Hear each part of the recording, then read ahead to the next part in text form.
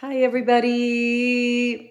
I miss all of you, all your faces, and you're so much fun. I miss coming into school. Miss seeing you every day.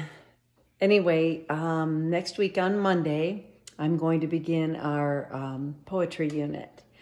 And I have created a doc that has a bunch of me on it. Sorry about that. But it is a bunch of video tutorials that will help you get through the poetry unit. What I'm wanting is about 15 minutes a day. So beginning Monday, that would be 5 poems. I would say you could get through the video and write a poem in 15 minutes. I'd like you to use the doc that I've given you that has all the how-to videos on it. I'll make a copy for each one of you in Google Classroom.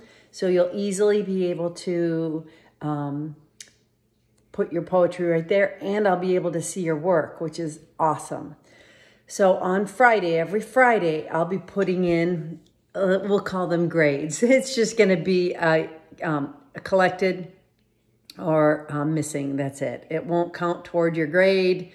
We just need to give data to our administration to tell them how many people are doing things, engaged in learning. That's all we need to do.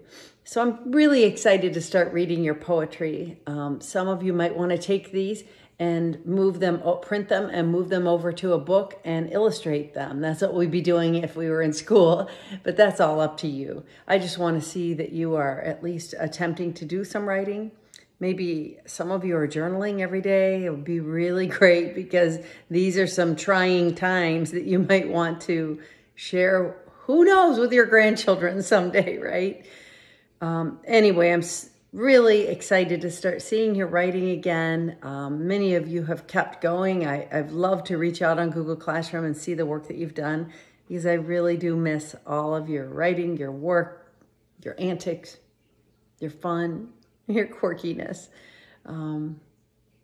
Anyway, I did grade my last essay, and it happened to be, well, it's kind of a tie because it's the McCann twins. So Amanda and Ashley, you are getting the big bear. And for the rest of you, I will be packing up those Beanie Babies and putting your names on them, and they'll find you next fall. Or maybe sooner, who knows. But anyway, congrats on the McCann girls getting that big bear. I forget his name.